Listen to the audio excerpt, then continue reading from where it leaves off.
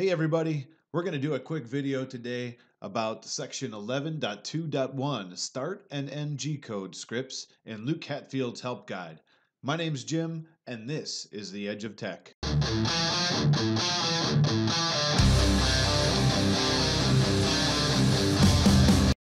Alright, so why the heck will we do this? Well, the reason that I like to do it is because it treats the starting G-code kind of like a cleaning exercise. It purges the filament very quickly through the nozzle to prevent buildup and clogging.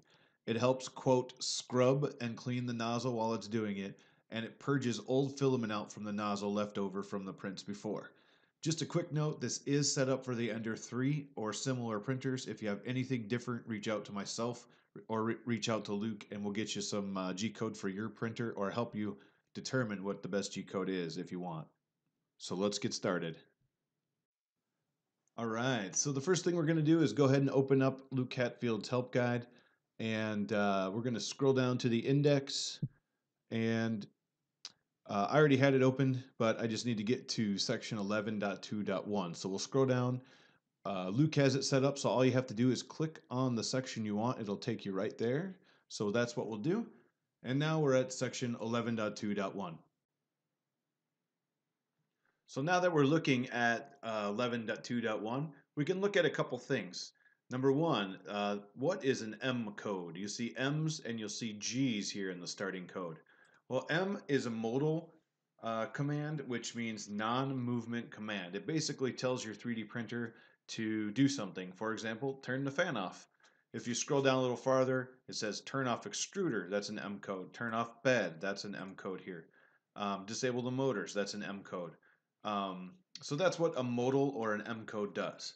If you go look at the G code, so the G code is going to actually be a motion code. It's going to tell your 3D printer to go do something. For example, G28, that homes the X, Y, and Z axis to their end stops. If you look a little bit further down, G1, right here, it says to retract a little. That's what a G code does.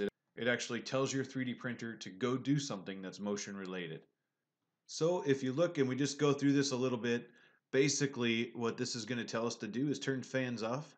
It's going to home the X, Y, and Z axes. It's going to go to the front of the bed, drop the nozzle down to the bed, zero the length of the extruder. It's going to push filament out very quickly. It's going to zero the length of the extruder again, then retract just a little bit. It's going to wait for 8 seconds and then do a wipe away from the filament line, raise, and then begin the print. So Luke does a very good job in telling us exactly what each one's going to do. So now, what do we do with that? So I'm going to be using Cura 3.6.0 for this demonstration. So we're going to go to Settings, Printer, Manage Printers. There we go. And then I'm going to click on the Ender 3 test I set up and click on Machine Settings. And I'm going to go ahead and expand this a little bit so we can see what the heck is going on. So it's not all squished. So we'll get it expanded out. There we go. So if you look at the starting G-code, the default G-code that Cura gives the Ender 3 in the profile, it looks like it does a few things. It homes all axes. It resets the extruder. It moves the Z-axis up a little to prevent the scratching.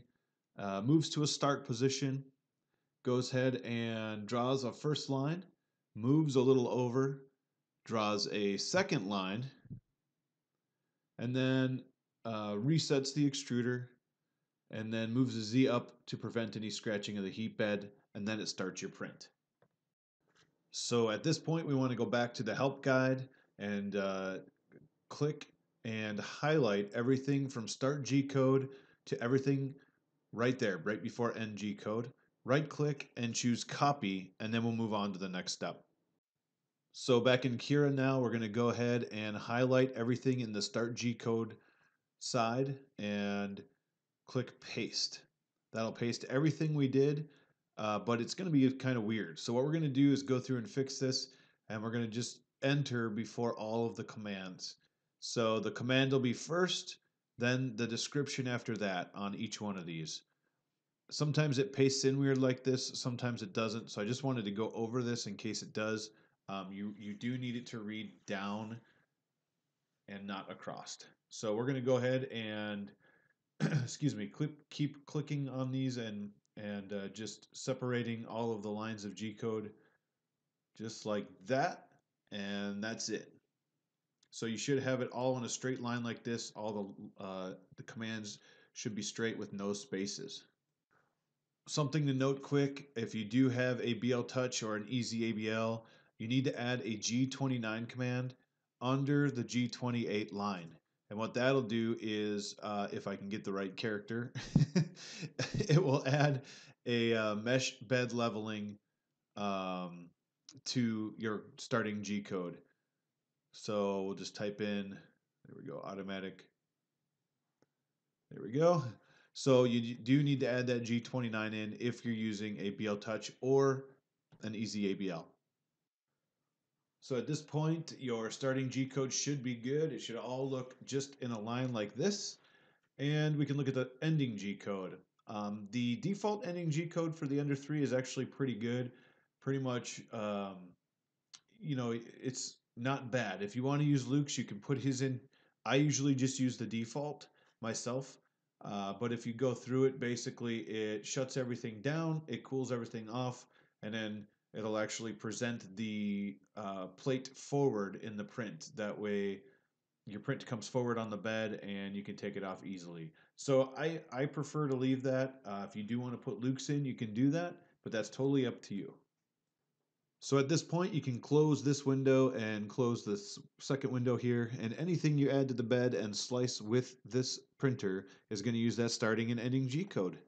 That's it, we're done. All right, now that we're done, a quick cleanup here. This was made for an Ender 3 or similar model. It may not work on yours, so reach out to Luke Hatfield if you have a different model, and he can help you with your starting G code. Also, you can use this to import any G code you want to your starting or ending G code. It doesn't have to be Luke's, but I like Luke's help guide, and I really like his starting G code. But if a friend of yours has some you like, you can use this to import that G code as well. Also, last but not least, this was a high-level video.